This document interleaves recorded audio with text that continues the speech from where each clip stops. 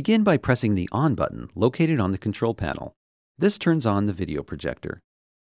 Connect your laptop by choosing the appropriate cable connection for your computer.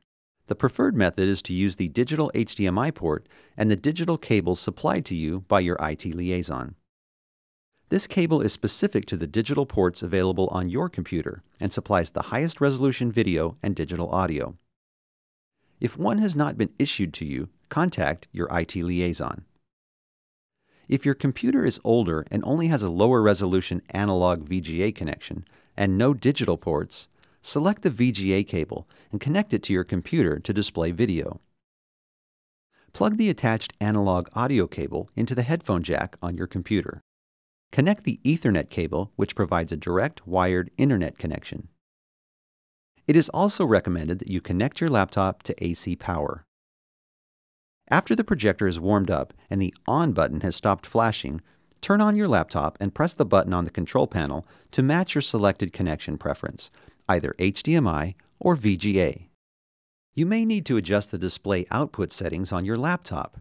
If you have an image on your laptop and no image on the screen, or vice versa, and are using a Dell Windows XP laptop, press and hold the function key, which is labeled FN, then the F8 key. Repeat this step until you have an image on both the laptop and projection screen. Be sure to wait a few seconds to give the projector time to recognize the signal when changing outputs. If you are using a Windows 7 or Windows 8 laptop, press the Windows key and P key simultaneously for presentation mode, and select Duplicate from the menu. Other laptop manufacturers may have different key combinations to change display outputs. Please consult your user manual or call the CVS Help Desk for support. Make sure the volume is turned up on your laptop and then adjust the room volume using the volume knob on the control panel.